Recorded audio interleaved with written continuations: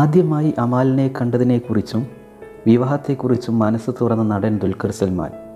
തൻ്റേത് വീട്ടുകാരുടെ ആശീർവാദത്തോടെ നടന്ന ഒരു പ്രണയ വിവാഹമായിരുന്നു എന്നാണ് ദുൽഖർ ഒരു അഭിമുഖത്തിൽ പറഞ്ഞത്.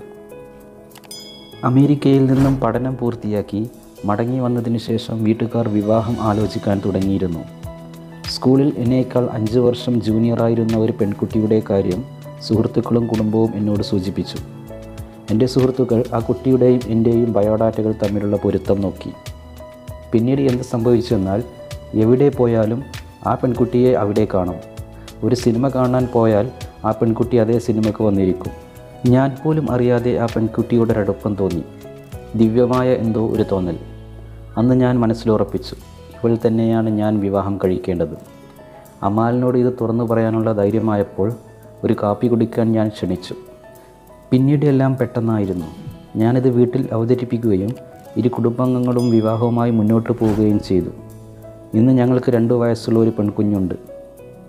അവൾ വളരെയധികം സംസാരിക്കുന്ന കൂട്ടത്തിലുമാണ്, ദുൽഖർ പറയുന്നു. ഏറ്റവും പുതിയ മലയാളം സിനിമാ വിശേഷങ്ങൾക്കായി ഈ ചാനൽ സബ്സ്ക്രൈബ് ചെയ്യുക.